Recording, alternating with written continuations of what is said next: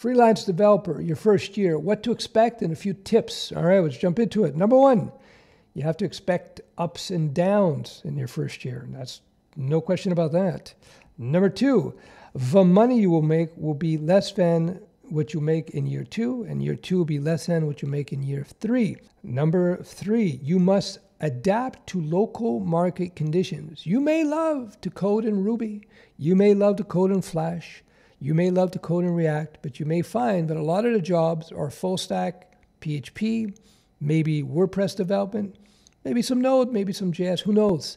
Whatever your local market happens to be, you have to adapt to it if you want to make the money. Number four, you want to be on time.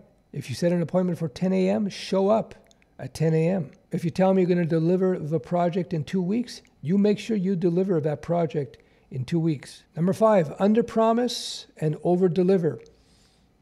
That's nothing special in the coding world. That's just good business. And number six, enter the market as a freelance developer with at least 6 months of FU emergency money.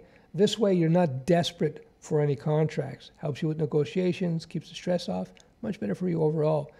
And in fact, 6 months is a minimum. If you're freelancing, I say extend that to at least a year. All right, I hope you found these tips useful. I'm Uncle Stef. I'm the Code Mentor.